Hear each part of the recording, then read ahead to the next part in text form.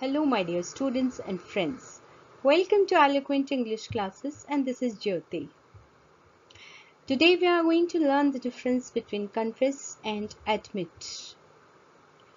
We cannot use them interchangeably. Okay, there is a difference. So, let's understand it.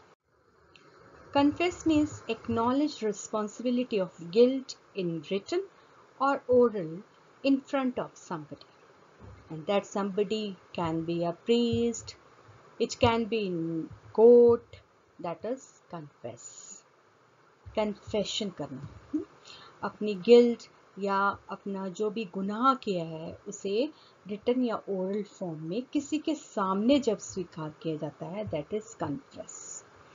Admit means accept as true और valid.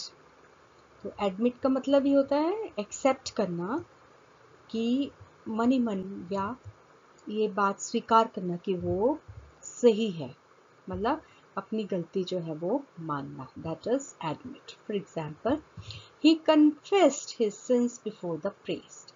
ना यहाँ पे हम admit use नहीं करेंगे because he confessed in front of a priest. He confessed his sins before the priest.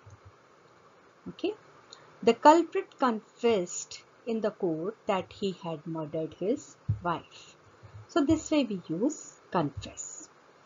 Confession किसी के सामने किया जाता है, चाहे वो priest हो या court हो, that is confess. He admitted that the language he used was unparliament. उसने ये स्वीकार किया कि जो उसने लैंग्वेज यूज की वो अनपार्लियामेंट्री थी.